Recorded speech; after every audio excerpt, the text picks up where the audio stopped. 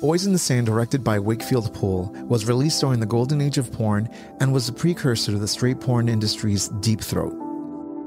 It was the first gay porn film to include credits and to be reviewed by the film industry's journal Variety and the New York Times. Produced on a budget of about $4,800, Boys in the Sand consists of 3 segments featuring Casey Donovan's sexual exploits on Fire Island. It was promoted in a way that was unheard of at the time for a gay porn film. The film premiered at the 55th Street Playhouse in Manhattan to rave reviews and audiences lining up outside and around the block to watch it.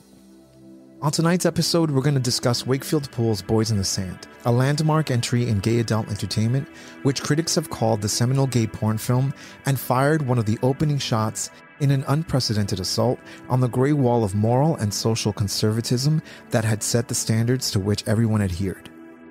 This is Demystifying Gay Porn. My name is Ike Grande, and if you watch gay porn, I've definitely helped you get off.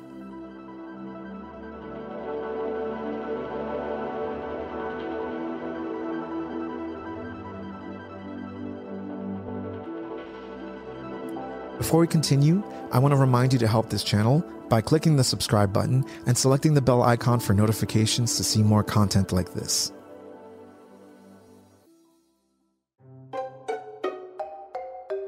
It all started one fateful night when Wakefield Poole, a trained dancer, choreographer, and Broadway performer, went to see Tom DeSimone's Highway Hustler. DeSimone, whose work will also be featured on this channel on a later episode, also contributed to the early days of gay porn, but this may have been one of his weaker entries. Is surfing hard? Not really. It certainly builds your body. Surfing affects every part of your body. Every part? After watching the film, Poole allegedly told his friend that this was the worst, ugliest movie he had ever seen, and somebody should be able to do better than this. And with that, Wakefield Poole did. With the help of his partner at the time and accidental porn star Peter Fisk, Poole set out to Fire Island and shot a 10-minute segment called Bayside. Happy with the initial shoot, Poole planned to shoot 2 more segments and seek distribution for his work.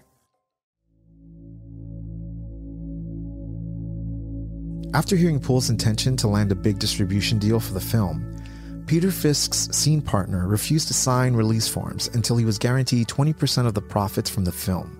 To which Poole replied, "I can shoot it again for that money." And he did. Enter Casey Donovan. Casey Donovan came on to star in one of the segments. He enjoyed Casey so much, he decided to reshoot the first segment and loosely base the rest of the film around Donovan. There's a bit of conflicting information on the film's budget, as I've heard it straight from Poole's mouth.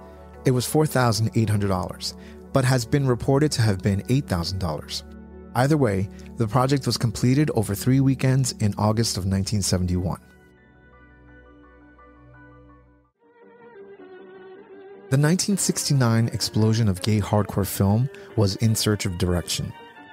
Before we get to the release of Boys in the Sand, I just wanted to give you a bit of a backstory of why this film was so different from other gay porn films from this point in time. If you watched the first episode of Demystifying Gay Porn, you will have learned what a porn loop was. A porn loop was an 8mm filmed movie that were anywhere between 5 and 15 minutes in length, often low quality, and like other film at the time, allegedly supplied by the mafia. From muffled audio to the soundtrack that never quite coincided, not to mention probably never got clearance from the recording artists, that's what people thought of when you said porn. That and the dirty theater where it played. They were indisputably sleazy. So here was an actual film that was not a loop, made by a gay man who wanted to show the beauty of men having sex. So gay porn existed before Wakefield Poole. However, he helped push other filmmakers to do better and up production quality.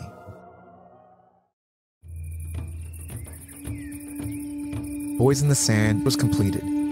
Poole and his financial manager went about promoting the film in a new way. They rented the 55th Street Playhouse in New York City. They cleaned up the theater from top to bottom and decorated it to give it a nicer feel. They also didn't want their patrons feeling like second-class citizens. They engaged in a pre-release publicity campaign and ran full-page ads in the New York Times and Variety magazine. They opened the doors for an afternoon screening, and people slowly began to trickle in. By the time the movie was ready to begin, the theater was packed. There were lines out the door and around the corner. Straight couples and women began to show up. Going to a screening, you might see Angela Lansbury, Liza Minnelli, or Halston in the audience. The film was a critical and commercial success. Variety, the movie industry journal, wrote a review for the film, the first of its kind. Boys in the Sand made $25,000 its first week, and within 6 months had grossed $140,000, for a total of $400,000 in its initial release.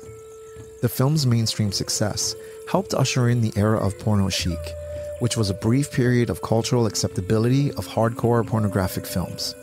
Poole and producer Marvin Shulman started selling Boys in the Sand to the home 8mm film market, making the film available for multiple reels for $99 with a suggested soundtrack insert sheet so everyone could enjoy the film the way it was meant to be enjoyed. Actor John Gielgud arranged to buy a 16mm copy and take it back to the UK so he can show it to all of his friends.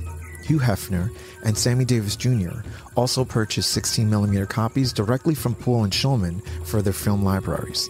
Even several Hollywood studios asked for a copy, thinking they could hire Poole for something more mainstream. So what is Boys in the Sand? The film opens with the titles and credits cleverly spelled out in the sand on the beach. The first segment features Poole's lover at the time, Peter Fisk, walking through a secluded area of the beach to sunbathe naked. When out of nowhere, Casey Donovan appears from the ocean and runs towards him naked. One thing you will notice immediately are the artistic shots. Having an almost atmospheric soundtrack, the viewer is left to sit and watch the film display itself. The penetration shots are lost in shadows, something Poole has said of the film, but I think we could overlook that. He was quite clear on what he wanted to achieve: a silent picture. Dialogue was not necessary as long as the situation could be explained in cinematic terms. The second segment, called Poolside, again features Casey Donovan with partner Danny DiCiccio. And the first thing that caught my attention was a zoom in on the newspaper Casey holds under his arm in one of the first shots. The newspaper reads, "Largest bar raids in," you can't make out the rest of it, but Poole lived in a time where gay bar raids were all too common, having been arrested at a party and being charged with crimes against nature during his young life. Casey sits poolside waiting for a package from a mail order fulfillment for what seems like weeks. When it finally arrives, it arrives in pill form, and from out of the pool pops out Daniel DiCiccio. Poole describes this scene as all intense and all real. Donovan noticed DiCiccio on the island and was lusting over him.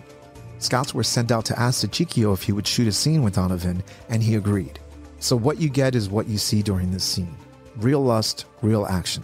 The final segment of Boys in the Sand is called Inside With and features Casey Donovan and Tommy Moore, a beautiful black model who plays the repairman ready to fix whatever Casey needs. There's some light and creative cruising before Tommy ends up in Casey's house with nothing but a tool belt. There's some toy play and the first view of what appears to be poppers I've seen in an early film. The sex is magnificent.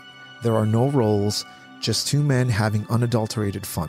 This scene was particularly controversial at the time. I don't think I have to tell you why, but here's the first gay adult film in a public release featuring a full-on interracial gay hardcore sex scene.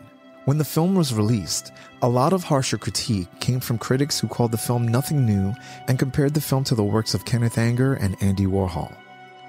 I can't say anything nice about Andy Warhol, so I won't, but being compared to Kenneth Anger, not too shabby. The comparison derives from the film's avant-garde and free approach to the narrative aspect of the film. It's there, but let's have fun with it. Boys in the Sand has since been remastered. When you watch it, get the remastered version and enjoy. Boys in the Sand was a phenomenal, artistically photographed, sexually explicit narrative film set to classical music and featuring only male actors. The actors had unsimulated sex with each other on the beach, by a pool, and in a glamorous Fire Island house.